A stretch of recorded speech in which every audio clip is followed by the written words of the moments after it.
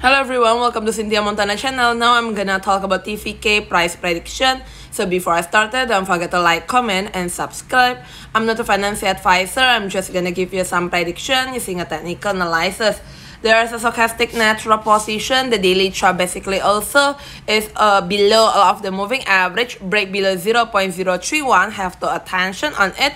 With the one which I like this still on the downtrend line as a stochastic natural position. A Bollinger Band here also is slightly going in the pink, the purple one side lower band, and totally bad for the TVK. This is requested by my subscribers, so if you have any requests, just let me know, put your comment below.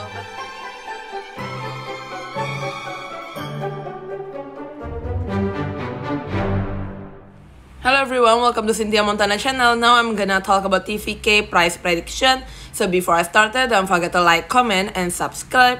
I'm not a financial advisor, I'm just gonna give you some prediction using a technical analysis. There is a stochastic natural position. The daily chart basically also is below all of the moving average, break below 0.031, have to attention on it. With the one which I like this still on the downtrend line as a stochastic natural position.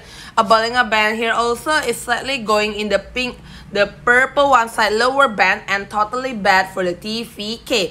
This is requested by my subscribers, so if you have any requests, just let me know, put your comment below.